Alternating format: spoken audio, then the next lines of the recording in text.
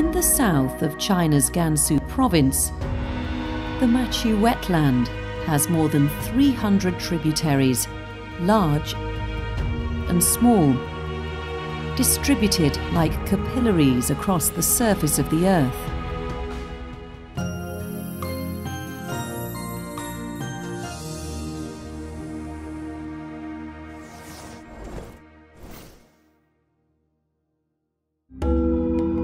As the Yellow River, China's second longest river, reaches Maqu, the water it carries accounts for just 20% of the total water volume of the Yellow River. That total swells to 65% as it leaves Maqu. The abundant water nourishes the vast grassland.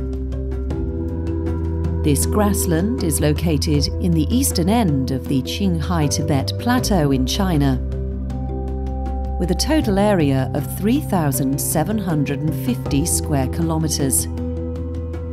It is about the size of 3 cities the size of Los Angeles. But this is no city of angels, but a paradise for cattle and sheep. The Ula sheep breed is unique to Maqu. It gets its name from Mount Ula nearby. Their slightly spiral, upturned V-shaped horns make them handsome beasts. The secret of the resilience of the Ula sheep lies in the green grassland. More than 50% of the grassland here is put over to growing Chinese herbal medicines. By grazing on these herbs, the sheep develop a stronger resistance to diseases.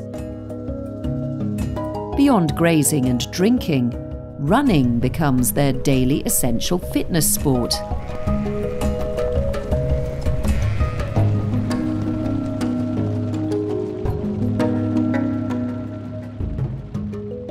But the Ula sheep are not alone.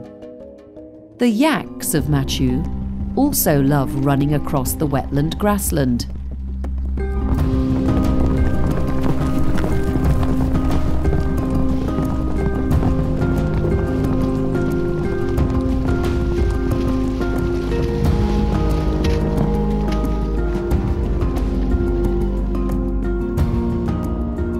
China is the home of yaks. More than 90% of yaks in the world live on the Qinghai-Tibet Plateau and in the surrounding 6 provinces. Yaks account for more than half of the livestock raised by Maqu herdsmen. The rich water and grass not only nurtures Ula sheep and yaks, but also serves as the cornerstone of the existence of the Maqu people.